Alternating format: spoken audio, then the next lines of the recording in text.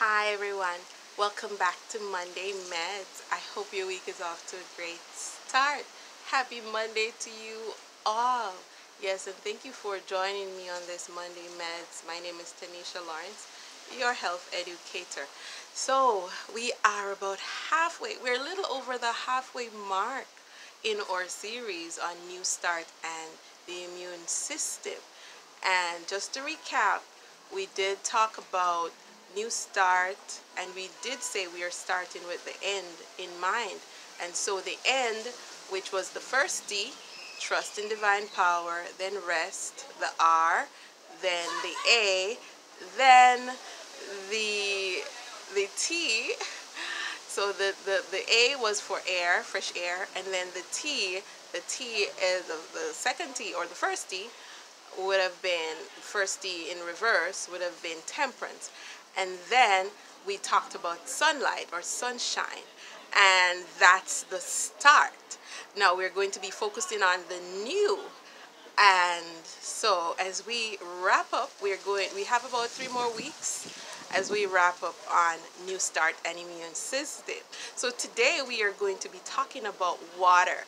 Yes, and I really wish that I was somewhere on the beach, somewhere in water right now doing this video. So as we talk about water and the immune system, I will share in the description section of this video. I have done about 2 videos on water and the benefits of water, the amount of water you should have each day.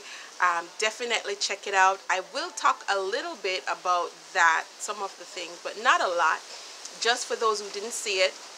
And just in case you have not seen or will not see that other video, at least you would have had the opportunity to know how much water you need in your body. So, how much water do you need in your body? Based on the recommendations from not just the American, not just the body that deals with our water, or doctors, it is recommended that we drink at least 8 cups of water. I must remember that. 8 cups of water, at least 8 cups of water each day. And yes, this is about a cup. I did measure it. Yes, this is about a cup of water. And as we talk about water, this bottle gives you about 2 cups of water. Yes, this is about 1 pint, yes.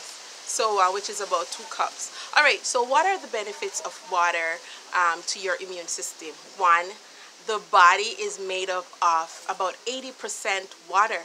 Do you know how much water the blood is made up of?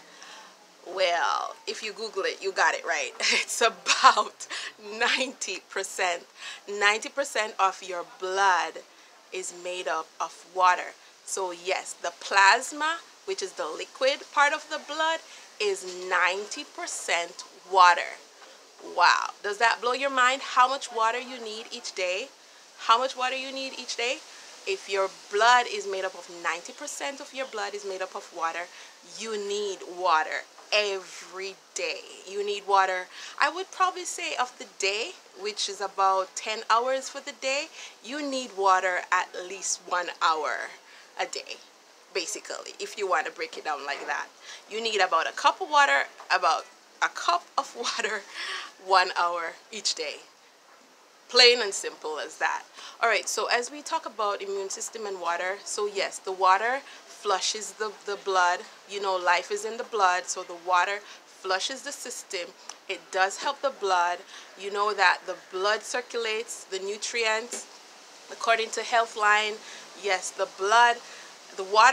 water does help to carry the nutrients in the blood to the different cells of the organs. And so if your blood does not have enough water, you are in great trouble. If your blood does not have enough water, you will get sick, and you need water to survive.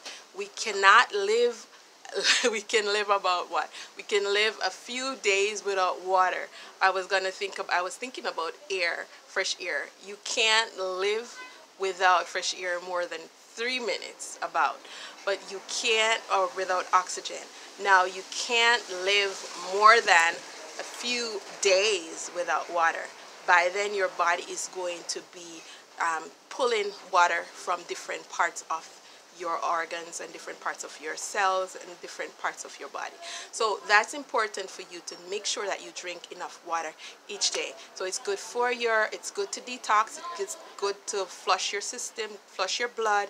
It's very good for, even as you talk about as we talk about the blood, if you don't have enough water, your blood flow is going to be limited. And yes, I did an experiment earlier today, and it's true. Your blood flow is limited. And just as you drink enough water, your blood flow actually start replenishing itself. So yes, you need water, guys. You need water to fight any disease, any flu-like symptoms, any coronavirus, whatever virus is going around. You need water, and I cannot stress it enough. Especially if you talk a lot, if you lose water.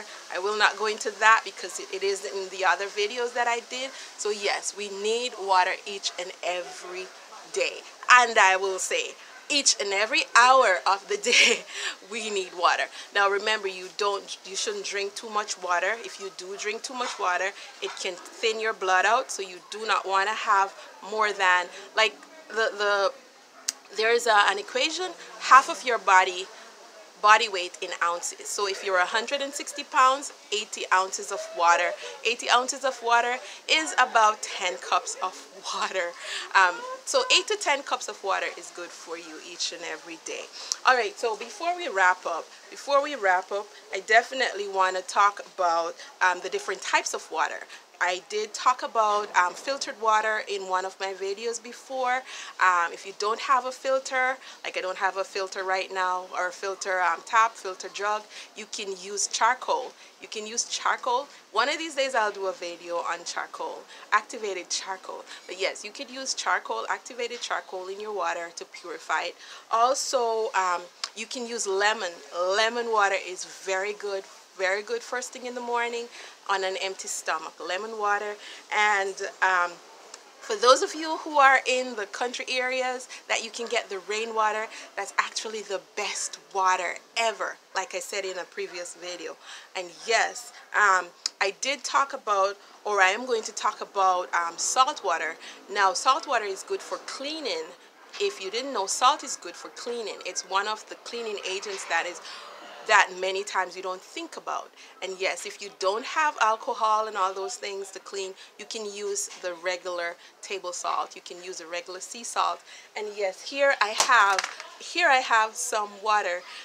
You remember the pink salt? I have some pink Himalayan salt in this bottle water. And yes, if you feel like you are coming down with a virus or a flu, or you can drink a little water, little salt water. Do not drink too much, especially if you have high blood pressure. Yes, do not drink too much. But yes, salt water is good for you, and just as in moderation. And just as Jesus said to his disciples in Matthew 5, when he said that, Matthew 5 verse 13, he said, ye are the salt of the earth. Yes, you are the salt of the earth. And when you are salted, when you are sharing your saltiness with people around you, they will become salted and they'll be preserved, just as though salt preserve many things in our world today. And so as we go throughout this week, as we think about water, as we think about immune system, building our immune system, remember, water is life, and remember that Jesus is the life. He gives us life, and with him we will never thirst again. Have a wonderful week, everyone. And yes, drink to the glory of God, and God be with you.